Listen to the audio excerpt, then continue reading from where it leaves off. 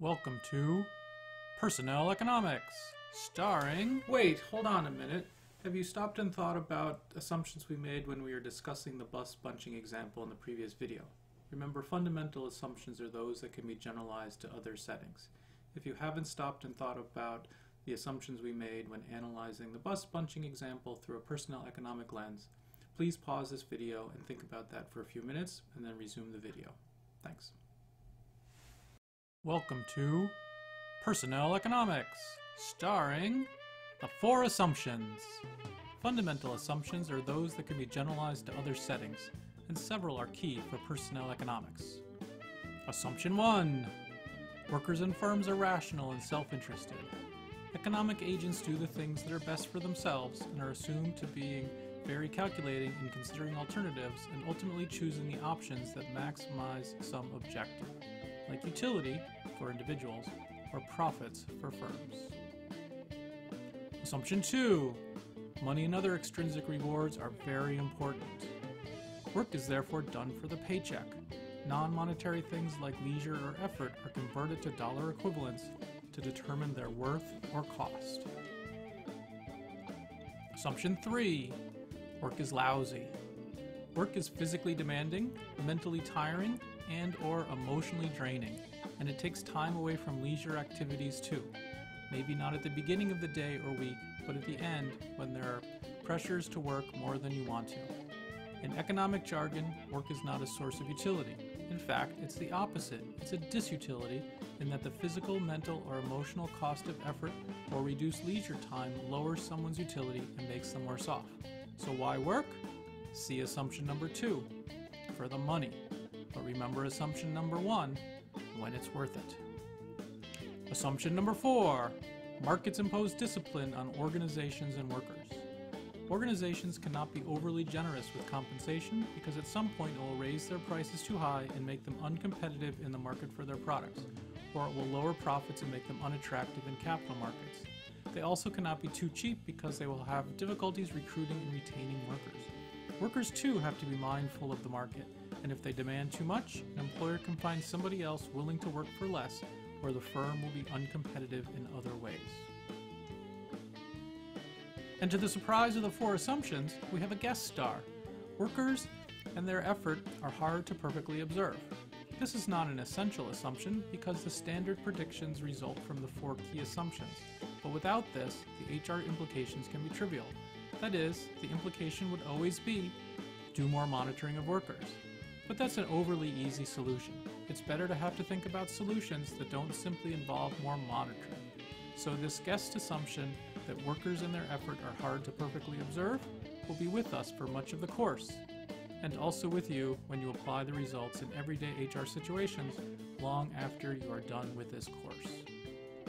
So let's reflect back on the bus bunching example, and we can see illustrations of these assumptions in the way that I talked about the bus bunching example in the earlier video. And what we want to identify here are fundamental assumptions.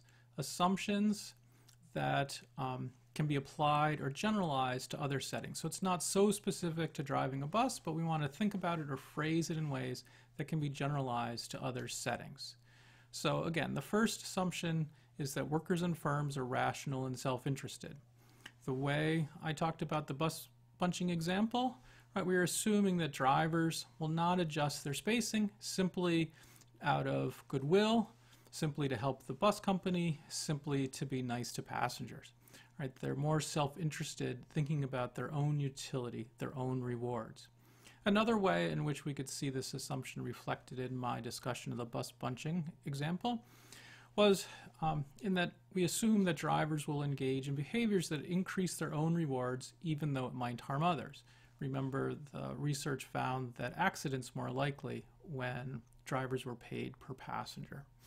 And right, this is not just an assumption about workers, it's really an assumption about all economic agents. So, for example, bus companies are also assumed to want to maximize their own objective function, maybe profitability or something to do with high quality service for low cost or in a cost-effective way, something along those lines. The second assumption, money and other intrinsic rewards are very important. How did we see that reflected in our discussion of the bus bunching example?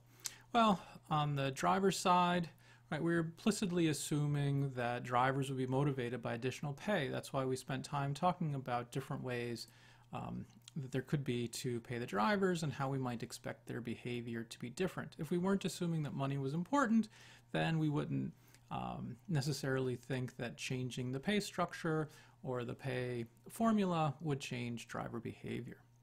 And again, these are assumptions for all economic agents. So for example, we could see this reflected on the bus company side in our discussion of the bus bunching example, in that, we're assuming implicitly that, companies wanted to get good value for the compensation that they were paying for their workers. So they're not just going to sort of throw more money at the workers without expecting to get some benefits in return.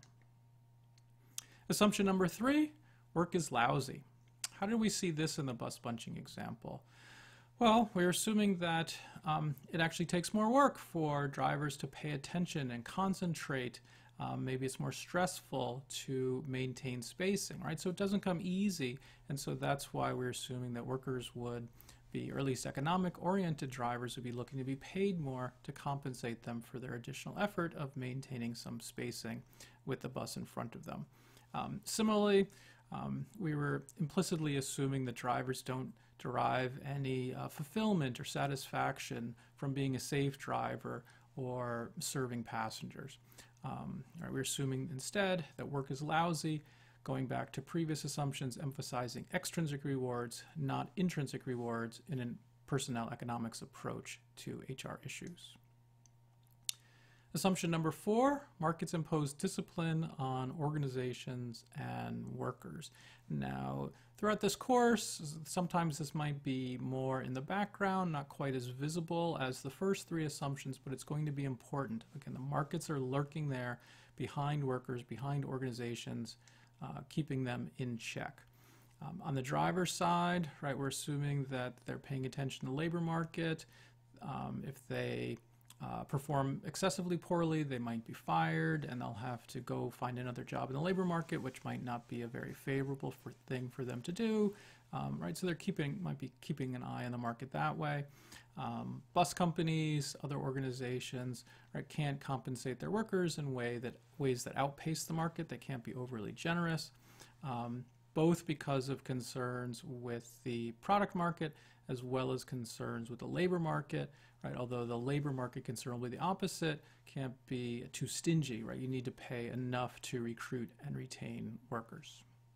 And again, we're talking about examples from the bus bunching case, but notice how all of these things can be generalized to other situations, right? So they're really seen as fundamental assumptions. Right, all organizations need to be mindful, or at least in an economics paradigm, we'd be assuming that all organizations need to be mindful of the market, not just bus companies, obviously. And then let's not forget our special guest star, this so-called optional assumption, optional key assumption: workers and their effort are hard to perfectly observe. Right, in the bus context, right, we're assuming that bus drivers have some autonomy. They're out on the road by themselves, and so they can't, be commanded to simply drive a certain way. It's not easy to monitor them. Yes, the bus company could put a manager on every bus to watch them, but presumably that would be quite expensive. And then who would monitor the managers? And then who would monitor the monitors of the managers as well, right? Because an economics paradigm would be assuming that they're self-interested and work is difficult for them, and so they wouldn't be doing any extra if they're not being compensated for their effort either. Okay, why am I starting out the course with so much emphasis on recognizing these assumptions, being very explicit in understanding the assumptions that personnel economics are bringing to HR problems? Well, first I want to emphasize that this isn't unique to personnel economics. Might be unique the way that I'm making them explicit in the beginning of this course, but that doesn't mean that other approaches to HR, other approaches to business don't have their own assumptions, right? All approaches to managing workers based on assumptions about workers, their goals, their preferences, nature of work, what kind of rewards people might be looking for or getting from work, and also assumptions about the employment relationship.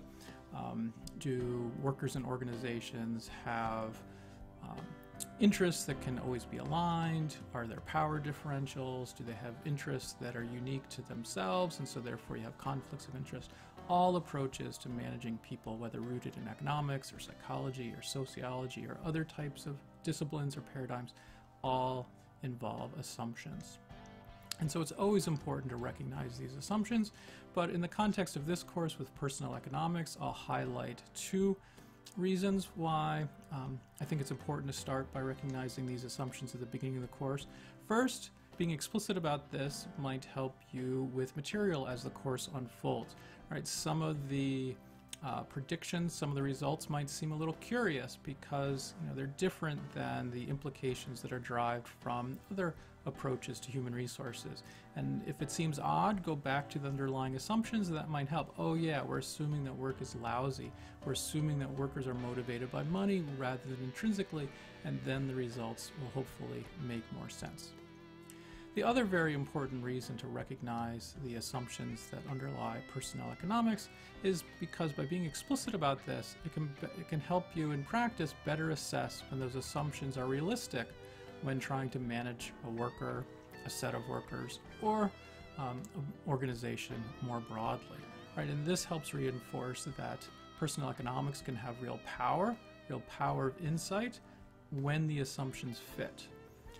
When the assumptions fit gives you an important way of understanding what's driving workers, what you might need to guard against, and the types of incentive mechanisms that might be useful or might have unintended consequences.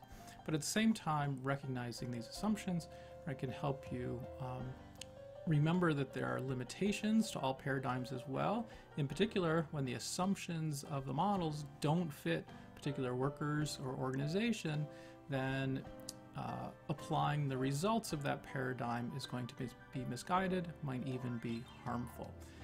And so it's very important to recognize the assumptions that you're making when coming up with models for managing people, because it will only be a wise thing to do to apply those results when the assumptions actually fit the context in which you're working.